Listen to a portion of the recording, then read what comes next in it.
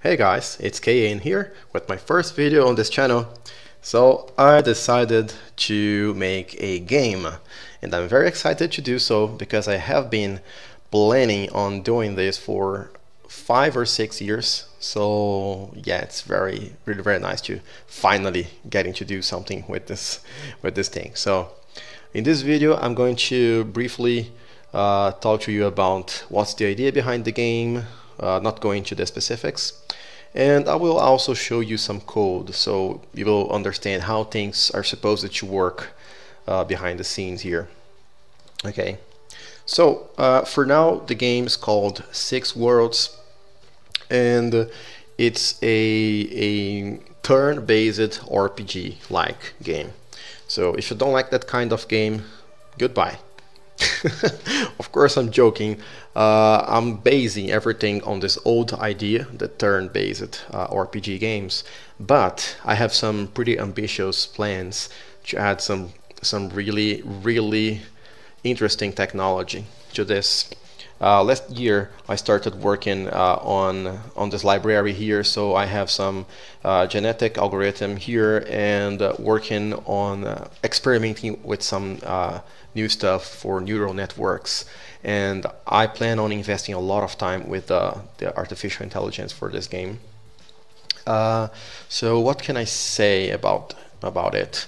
So the world itself is going to be procedurally generated because apparently this became a trend, but I want to try and make the storyline of the game to be also automatically generated, and I want to make it really impressive. I want the story to be wow, that kind of stuff, exciting stuff, not this is repetitive and things like that, because this is a huge problem with procedurally generated content.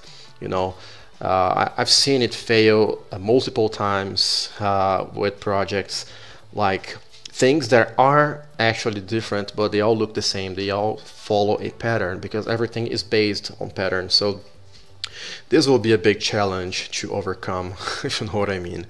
So yeah, the idea is you travel on the map, as always, you find items, you find people, but all the characters are supposed to be persistent and they interact with each other, which is a great thing in the game. So maybe you want to buy, let's say, a special helmet, but you don't have enough gold. So you go on a quest and then you come back with gold, but you find out that the helmet was actually sold to another guy, and you can't buy that because the characters turned out they interacted behind your back, and I don't know, this is the one of the ideas. During a fight, for example, sometimes in the movies you see two people fighting and they are also talking, like they are shouting at each other and fighting, and sometimes in the movies one of the guys gets to convince the other that they are wrong. So people who are fighting, eventually in the middle of the battle, they become allies, and I want all that kind of interactions to be all generated dynamically. This is of course going to be a big challenge once again, but that's what I'm up to. That's what I'm going to try and make, and hopefully I won't need to make everything alone by myself, because the idea behind this channel is that you guys get involved in the project. We can exchange ideas.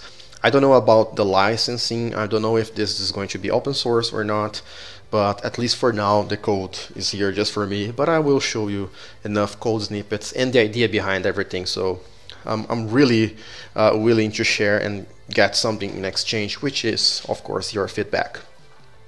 Okay, so this is the basic idea behind the game. So now let me show you some code. Hopefully this section of the video is not going to be too boring because I will show ideas. We're not going to do a line-by-line thing, don't worry. So I believe I don't have a lot of experience coding games, but I have experience coding other things. And I believe that building a generic class for a game object is a good idea. It's a good start, So everything in the game is going to be a game object. I don't think this is very original, but I think that it works. So a game object can be a generic object. Those things, the generic game objects, are mostly are supposed to work transparently. The player is not supposed to interact with a lot of this. It's supposed to be doing background tasks, you know, things that make the game work, basically. So an item is also a game object, and items are basically things that you store in your inventory, so you can use them, upgrade, destroy, drop, and things like that. The player itself is a game object, so that it can interact with other things, and it will be very clear once I show you the rest of the code. And this type here, I'm calling it a character, so it's basically all the other entities, you know. So if you're trying to buy something from someone, this someone is a character. A horse, a rabbit can be a character, a monster, your enemies, you know. The skill kind of game object is very special because the game will be mostly, as I think now, concentrated about the skill sets that you have. Skills, of course, can be evolved like any RPG kind of game. And they have something special that I will comment more about those things in the future. Effects. Effects is something that I'm here like planning. I'm using the code for planning as well. So this is pretty poor software engineering, but this is a good beginning, you know. I have to start somewhere. So effects are supposed to act on things like if you get poisoned or if something catches on fire. So yeah, I have to keep track of those things, and every effect has a duration and things like that. Maybe this will be useless because maybe the skill classes are going to be able to take care of the effects, but for now I will just leave it here for ideas. There are the objects, and I'm not sure if this is going to stay as well, because objects maybe can be replaced for items, but the concept is a little bit different. Like picture a room with a bunch of furniture. So I have sofa, tables, and chairs, and in this game you have to, for example, change the furniture. So it's usually you would break the objects into items so that they go to your inventory, and then you can place the items back in the room so they become objects, and objects will block your way when you go through the, you know, things like that. So they are different concepts, but I don't know if I can represent both with a single structure in the code. Talking about structures, for example, if you want to trade with someone, you just need to find that person somewhere in the map, but eventually I will maybe be able to do shops and stories, and then those are going to be structures. So there are gods in the game as well, and maybe you get to build a shrine or a temple for the gods, so structures. And the commands, they're really simple, but I think it's going to be more clear if I explain by showing you an example later on. Okay, this class also provides a bunch of generic stuff like the random number generator right here. Every object has a name and description, and it has links, which is kind of interesting because objects can be linked to each other in very interesting ways. A simple way to put it, for example, you can have a bag and link that bag to the player, and other objects that go inside your inventory can be linked to the bag so that you can carry the items. But it can do a lot of other complex things like attach effects to your sword or to your gun, something like that. This is all the link control here. Execute. This function is going to be very, very important because this is what is going to make the game capable of doing chain reactions. Like every object is capable of executing actions on other objects. So this is why I think that this whole class maybe is supposed to be abstract. I'll probably change this class to an abstract class to force the other classes extending it to implement this function because it's very much necessary. And so that when you get hit by something, like your armor can execute something, and everything attached to your armor can also execute something. So this will make things very much easy to extend in the future and make the game very much complex. It's a network of game objects. So more auxiliary functions like random numbers in a range. This rand type here, like when I build a map, I need the map to have a random number of people inside it with random items and chests and structures, so that I need a function to get a random thing out of this list here to add inside the map. This is why this function is here. Debug, of course, is very much necessary, and this allows a object to say its name and what's going on. And down here we have all the getters and setters, and that's all. This is the most interesting class for now and the base of everything. Here we have an example of the item, which is a class extending the game object. So yeah, it inherits everything from that, but for now I assume that every item has a value and a amount. So that, for example, if you get 2 of the same item or 3 or whatever, they can stack together, and we just increase the amount of these items. Yeah?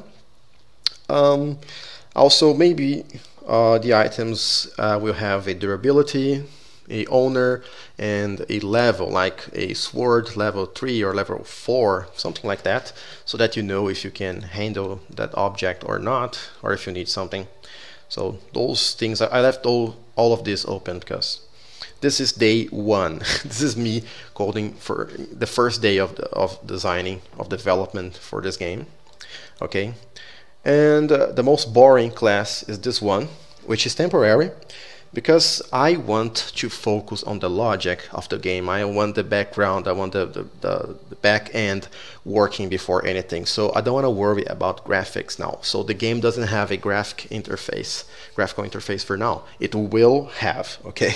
It will have, you'll see a lot of grass and buildings and people walking around, but for now, it's just a form, you know. I just have a frame. Let me fire the game so you will understand. Once again, this is not the game. This is just so I can test the functionalities that I'm working on currently.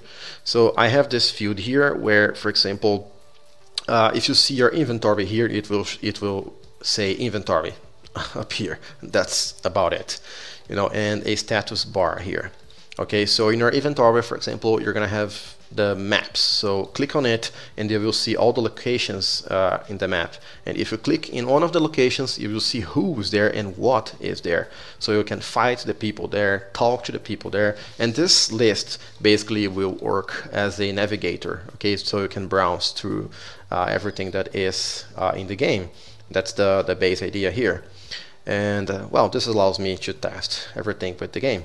Okay, and this is where commands play a role here, because since you're navigating through things, you need a way to go back and forth and go back to your inventory. So those are the commands, and save and load the game and things like that. They are all going to be game objects as well, so I can list and interact with those here easily and extend this in the future.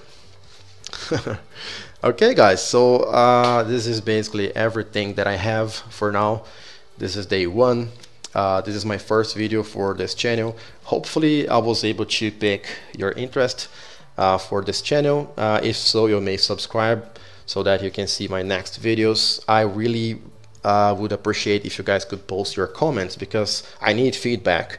I need you guys to tell me if this is interesting. If you have any suggestions, just tell me in the comments. It's there. I will answer every comment that I find. Of course, this is a new channel, so almost nobody has access to it, but hopefully in the future more people will be watching this.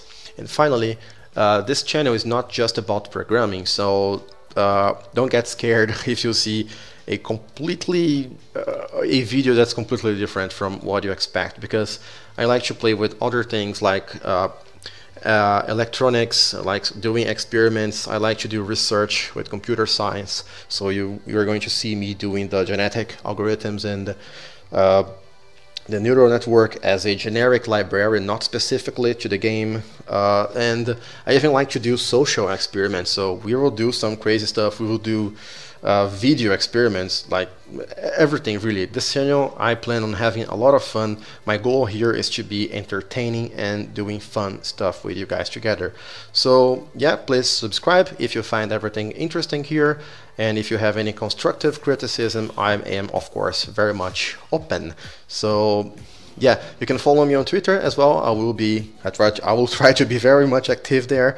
And thank you very much for watching, and see you in the next video. Bye.